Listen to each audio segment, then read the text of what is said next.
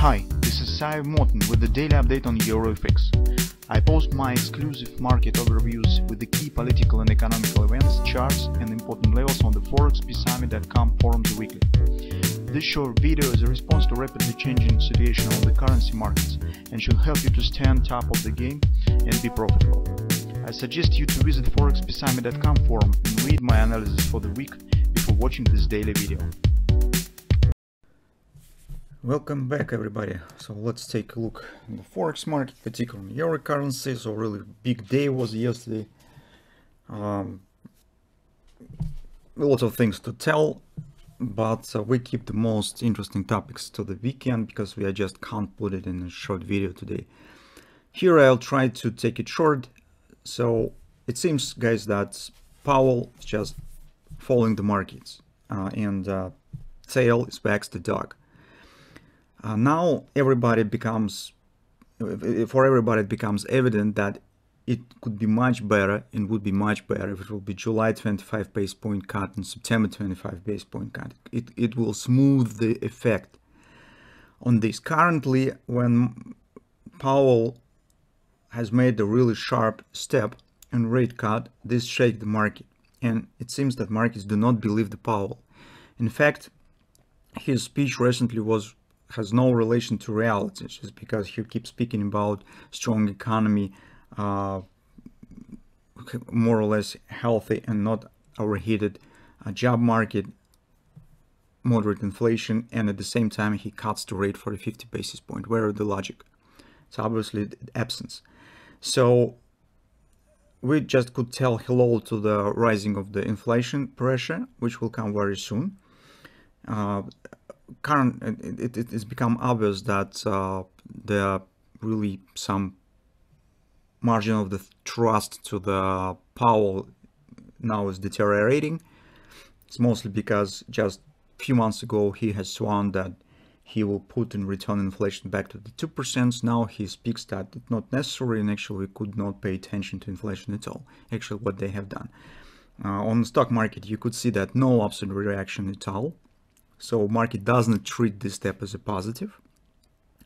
Speaking about our achievement, currently when the all point stands in the places, we could say that we're going on a positive scenario for the euro. If you remember, when we talked about a couple of weeks ago different scenarios, we said our basic scenario 25 points from the European Central Bank and the Fed, but you can see that Fed has made stronger step, and currently we're on an environment of 25-50 base points, which actually supports the euro, especially if Euro Union will take the pause in October, which is highly likely, I suppose.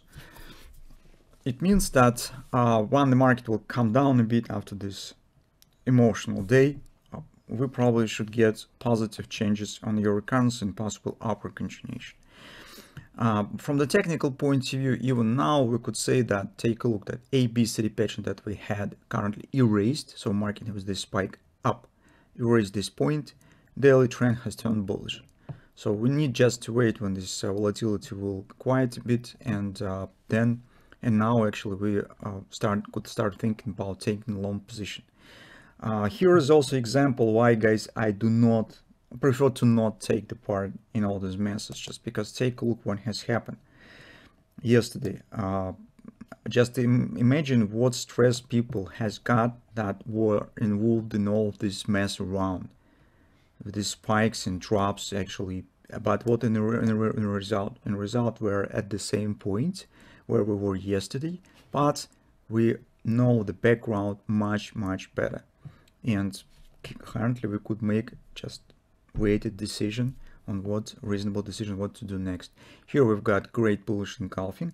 In fact, you could see that hand shoulders has been formed, but as it usually happens in such days, it was really sharp, and right arm is very small, but reversal to the upside has happened precisely from the level that we have specified. I do not know, guys, whether you were able to take a position here or not. But now it doesn't mean a lot. Actually, we now just could wait for some minor retracement and easily consider some support levels from this upward action against these lows and possible taking of the long position. Diversion here has been completed with this spike, as you could see, On the hourly charts, take a look what has happened. Market together completed divergence, completed A, B, C, D, O, P, and take a look. Yes, we haven't got some kind of the hand shoulders, but anyway, it's dropped to the precisely 111, 110.85 confluence that we mentioned as a potential area to watch for, also has been tested. So everything goes really nice, and now we just will be watching for this most recent upper direction. We do not need everything to the left. That is our working swing right now. These lows are vital for us currently, and we just keep watching for this stuff, possible pullbacks here, some retracement to the fib levels to consider taking the position. Maybe our latest some pattern will be formed as well. I do not know yet what the shape market will take. The only thing that we should mention, actually, it's a grabber on the dollar index. Here we've got another one. Actually, this was the reason why I thought to not dealing with the market yesterday. We explained this in details in the video as well. And take a look, recently with this volatility, we've got another grabber. But I have some doubts on its reliability. This market indeed could push price on in dollar above the stops. Butterfly, by the way, has been completed. So here is exactly 127 extension. With these spikes, this butterfly is done. And now you can see that some kind of the reversal type of action is developing.